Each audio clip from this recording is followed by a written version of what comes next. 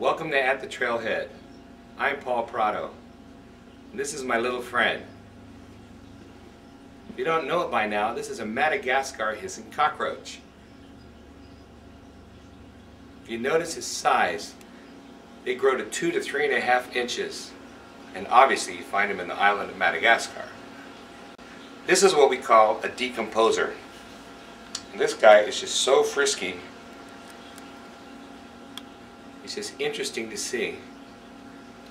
If you look in front of him, this one's a male, and you can tell because he has plates here. He's got a shield, and he uses that to fight other males when trying to secure his territory and trying to gain dominance with all the females. As a decomposer, these guys live on the forest floor. They eat vegetation, and in your house and my house they eat apples, pears, and other fruit. Mixed greens if you have them.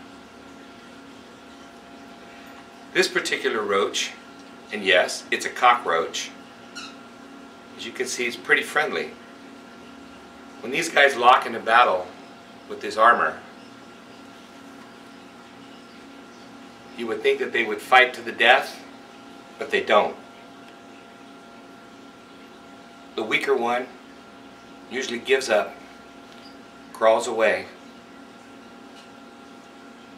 and the stronger male wins. If you notice right here on his back, on his shell here, little holes on the sides of his shell in the back, those are called spiracles. The Madagascar hissing cockroach gets his name from that. Forces the air through it to scare the bejeebers out of you.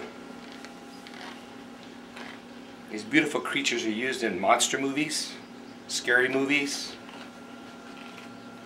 Would you like this creepy crawler in your house? I would. If you notice also, it's got 6 legs. Insects have 6 legs. How many legs does a spider have? I'll let you figure that out. Isn't this beautiful? Makes a great Valentine gift for your wife.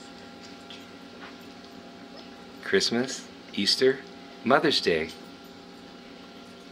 Madagascar hissing cockroaches always warm the hearts of many. Unlike Beethoven, this decomposer's still living. Isn't it an amazing creature? Look at that. Only a face a mother would love. I love it. You would too. So come on down the exploration station. Whoa. Would you believe he's 5,000 years old? Doesn't look a day over 3,000.